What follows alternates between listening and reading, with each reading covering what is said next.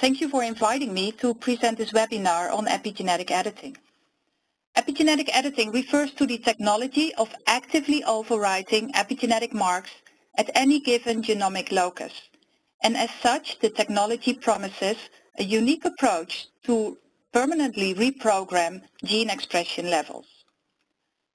When I started this technology in Groningen, the Netherlands, in 2007, the approach faced much disbelief. To re-express sleeping genes, accessibility of these genes is a prerequisite, and these genes were thought to be located in dense heterochromatin. Therefore, re-expressing sleeping genes was thought of to be unrealistic. On the other hand, epigenetic marks were and are still not generally accepted to actually control gene expression.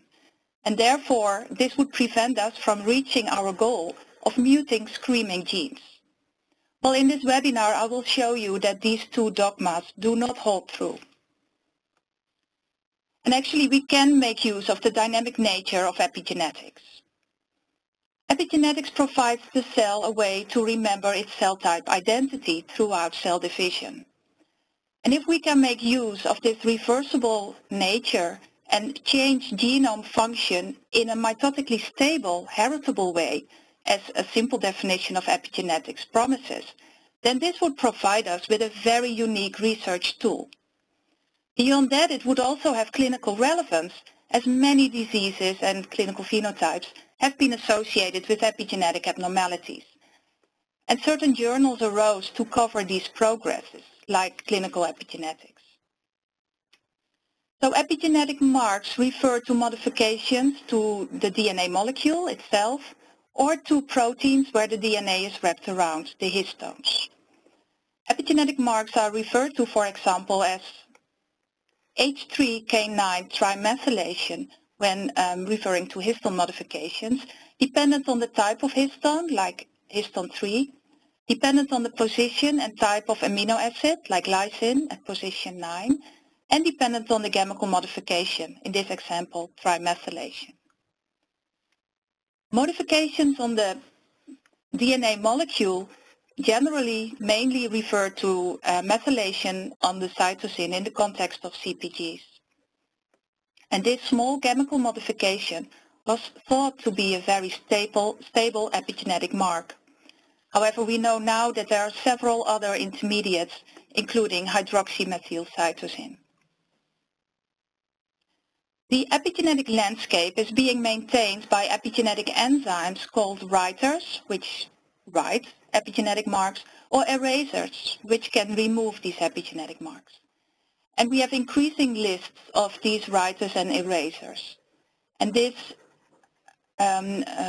insights into basic chromatin biology is exploding these recent years. However, it's kind of difficult to address cause versus consequence of epigenetic marks with respect to, for example, gene expression in differentiated cells, and also order of events are still highly unknown.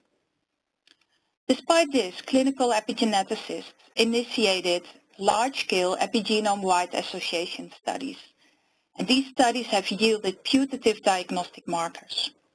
However, again, to identify biological function of these epigenetic mutations is technically challenging. The identification of many epigenetic mutations, however, sparked the interest of pharmaceutical companies, and many inhibitors have now been designed for these epigenetic writers or erasers and even readers, resulting in epigenetic therapies. Some actually got FDA approved, but many more are being tested in clinical trials which are ongoing and which are expected to be initiated in the nearby future. However, inhibiting enzymes which act genome-wide might result in unintended genome-wide effects, like the up or down regulation of unintended genes, and also maybe it might result in genome instability. Moreover, epigenetic enzymes do affect non-chromatin targets, and this might also result in unintended effects.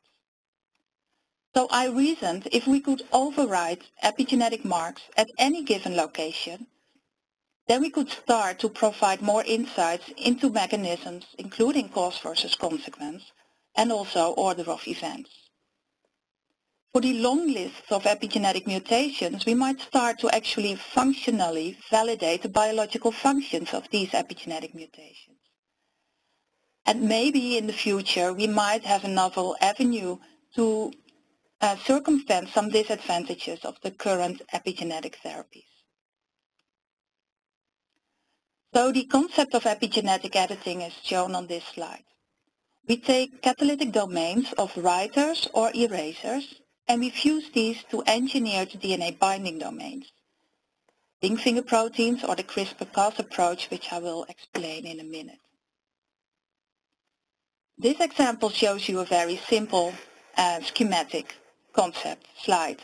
So for this gene, which is moderately expressed, and which is controlled by a few repressive epigenetic marks, we can start to modulate its expression by designing DNA binding domains to target this gene. If we would fuse a writer of repressive epigenetic marks, then expression of a fusion protein like this will write the repressive epigenetic marks and thereby preventing RNA molecules from being formed.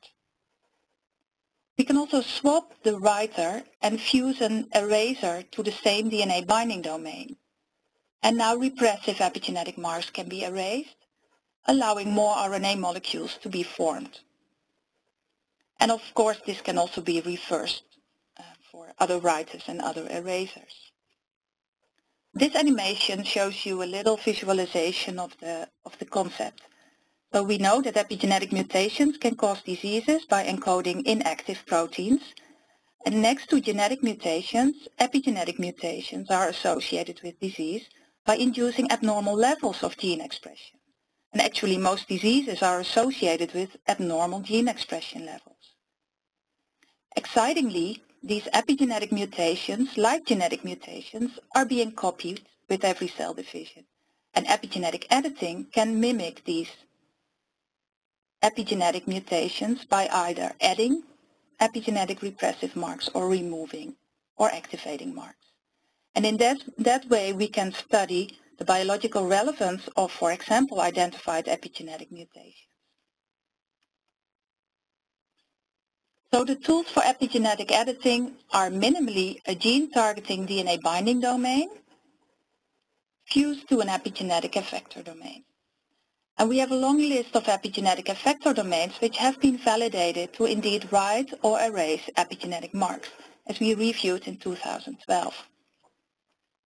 The majority of these studies, however, made use of exogenous DNA binding domains, and therefore these require like reported plasmids or integrated transgene constructs to actually determine the effect. Alternatively, people made use of human or mammalian DNA binding domains like MECP2 or NF-kappa B, but these bind known but multiple genes. And actually at that time there was only one study, one research group which made use of engineered DNA binding domains, in this case to target their favorite gene of interest, VEGF-A.